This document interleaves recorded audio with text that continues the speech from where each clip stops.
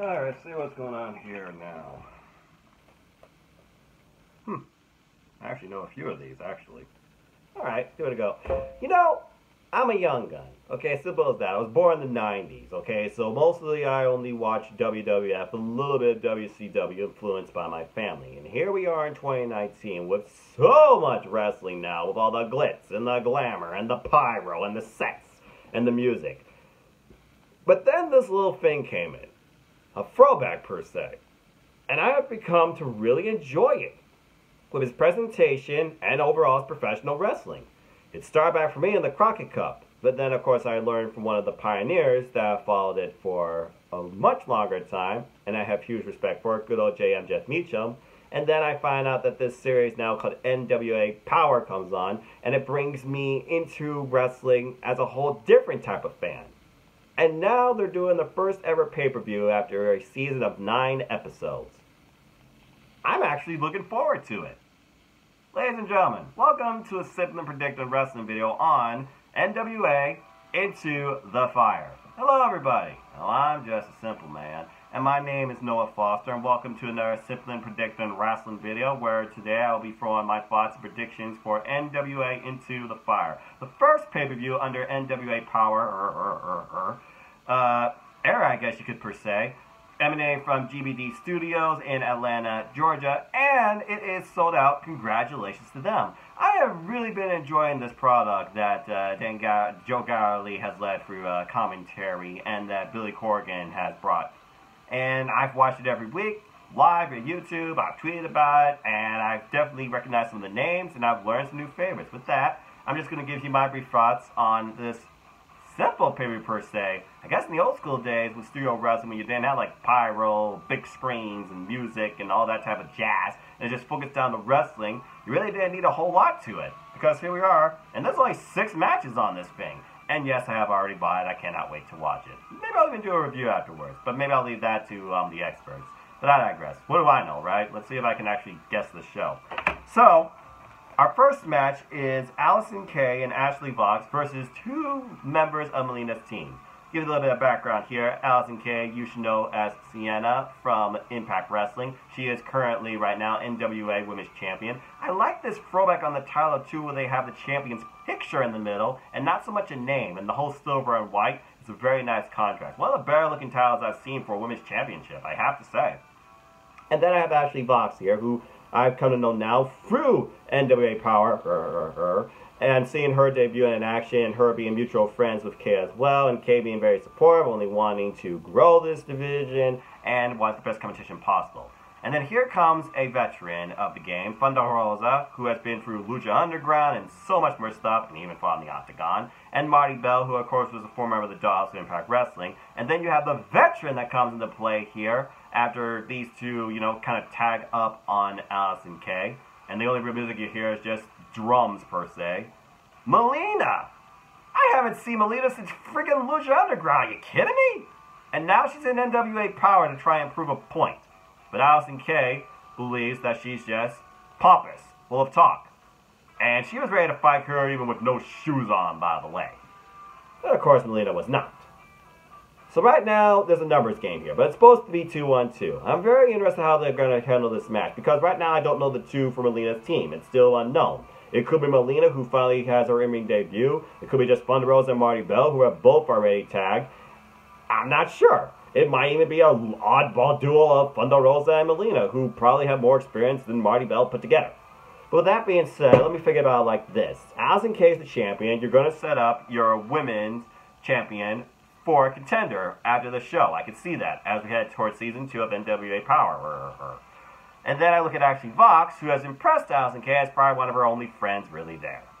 Keep it simple, though. I feel like here, because right now you need to really bring something towards the championship, I'm going to say that if Melina's not involved, that Allison Kay's team wins. But I'm not going to be that skeptical or that like oddball or loophole. I'm just going to go straight out like it is. I believe the team is going to be Melina and Thunder Rosa versus Allison Kay and Ashley Vox. And if that is the situation, and that's what I'm going to go off of, I am just going to simply say that Melina's team wins.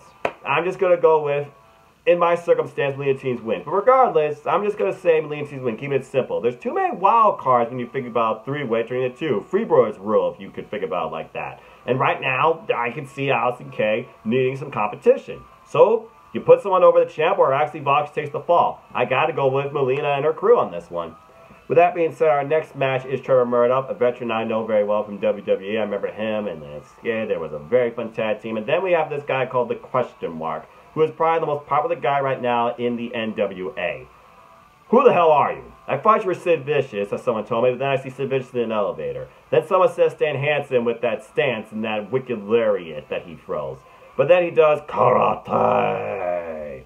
And he's running with the freaking former Damien Mizdow, Aaron Stevens, who right now is taking all the adulation from the Question Mark. It's literally a opposite contrast of how he was in WWE. And right now, Question Mark is undefeated. But Trevor Murdoch says he's willing to do anything he can to prove why he belongs in the NWA. But I'm just going to say right now, I cannot go against this guy because I like him too. I gotta say the Question Mark wins here. Will he be unmasked? Will we finally learn who the Question Mark is? Highly unlikely in all likelihood. Especially with him running with Aaron now. Speaking of which, dude, that's annoying. Let's just go ahead and talk about that right quick. Okay, I'm going to mix it up a little bit. I could put the title match in the order because there's three of them, but nah, I'm going to mix it up. Triple threat match for the NWA National Championship. The current champ recently won, Boom Boom, Colt Cabana, who recently won it back from James Storm, versus an uppercomer in NWA, Ricky Starks, who has very impressed me with both his in-ring presentation as well as attitude and mic skills per se. He gives pretty good promos, I'll give him credit. And then you have the guy who's been a thorn in his side, who's beat multiple times, but thanks to the Question Mark's help, he's now in this match. He seems to only get through with his talking, but I can't argue with his character work. It annoys me, so it must be working. Bravo, you friggin' actor. Aaron Stevens. I almost called him Aaron Rex. Excuse me. This guy's no stranger to gold. He held the Impact Grand Championship when that was a freaking thing, thanks to freaking towel covered in chloroform and freaking bandaged knuckles with rings. There's no doubt his scarf suit's come into play recently. Will probably come into play here. And there's triple threat rules. The champ does not have to be pinned to lose the title. Colt Cabana, of course, he has worked in between all sorts of promotions. NJPW, NWA, and of course, at Homefront, Ring of Honor. Because he's freaking commentary there. And it's because of that reason that I feel like right here, he doesn't really need the title. He's going to drop it. And as much as I don't want to say it, I feel like right now that Aaron Stevens might actually win this. So I'm going to go with him for the win. Oh, they. Him as champion, I'll never hear the end of it. And I will look at him. I don't care what he says. Alright, let's go to this one, because I know both these two very well, and I'm very excited for this. Eli Drake versus Mr. Anderson.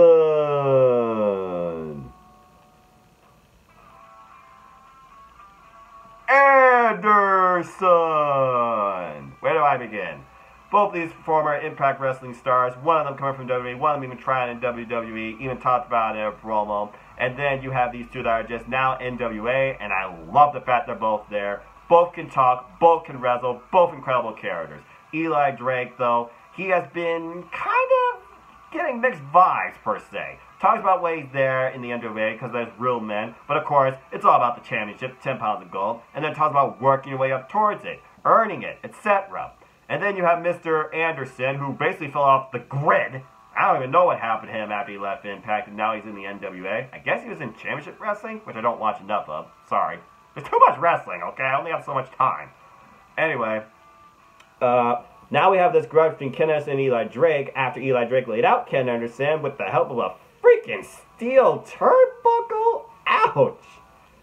You know, it surprises me that Ken Anderson doesn't have a microphone, but I would love to see it, and I would love to see that come into play. Bottom line, whoever wins this is obviously going to be setting themselves up towards the 10 pounds of gold, the Real World Championship, the NWA Championship. Whoever holds in that match. We'll get to that shortly. With that being said, I am just going to simply say that, because right now I feel he's on fire, and he's probably one of the highest acquisitions of the NWA after he was turned free agent. I'm going to go with Eli Drake on this one. And this feud is sure to continue, but Eli Drake right now has momentum. Although I do wonder if Chris Adonis may come back into play, work under Eli Drake. Then again, am I a dummy? I don't know. You say no or, yeah, I guess we'll find out soon enough. Bottom line, let me talk to you. I believe Eli Drake is the future of the NWA and will be a future contender for the NWA 10 pounds of gold, regardless of who the champ stands. And I believe on this pay-per-view, he's going to win. Simple as that. Alright, with that being said, let's go back now into the other title matches. First off, tag title match. And it's a rematch, literally, as the Rock and Roll Express, two of the oldest wrestlers in tag team wrestling that I know of that are still going today, both as wrestlers and coaches. Unbelievable, mad respect to them. Versus the former champs, the Wild Cards. One of them being the former Brand, as you all will know. I'm sorry, all their names elude me. I believe it was like Ricky Morton and blah. I need to learn these guys better. So there's not much I can say on this. I just know that the tag titles were firmly held by Villain Enterprises after they won it back in the Crockett Cup, after winning the Crockett Cup, and then Wild Card, they won it since. Medusa has not been in play at all here either. Then again, she was with another team, and I'm still waiting to see what other teams are part of the NWA Tag Team Division besides Homicide and Eddie Kingston, who I'm sure will be next in-line challengers regardless of this outcome. Do I see face versus face or heel versus face here? Because those two are faces. I see Wild Card regaining the titles. They had their moment with Jim Cornette because Jim Cornette is no longer under the NWA. All the best to him, due to reasons. And with that being said, I'm just going to say that we get a title change here. I believe that the Wild Card is going to get their titles back. Should be a good match, though. After all, the friggin' Ricky Morton can do a damn destroyer and suicide dive at his age. He's like 60-something. Unfriggin' believable. Which leads us to our main event. The 10 pounds of gold. The current champ, the national treasure, Nick Aldis, versus the guy that will not shut up, but has got him everything to this point, James Storm, the former NWA national champion. He exposes basically what we have not seen from NWAPowerrr, including a #1 contenders match that was just between Ken Anderson and Eli Drake, but he inserted himself in it, and then he won it, and then it was like thrown to the side, so it didn't matter. And then Nick Aldis, who's a guy that is never short on words, but doesn't believe in clickbait or conspiracy theories, although the word conspiracy could be the one word you could think of right now to sum up Season 1 of the NWA, surrounded by one person, I feel like, and we'll talk about that person in a moment. As far as this match goes, let me break it down for you. It's 2 out of 3 falls. Definitive. Conclusion. Simple as that. But each person got to pick their ref for their fall. James Storm picks Brian Hebner, and Nick Aldis picks the guy that he basically said, you got to be willing to put up everything to even get a title chance against me. If you lose, you never get a title shot again.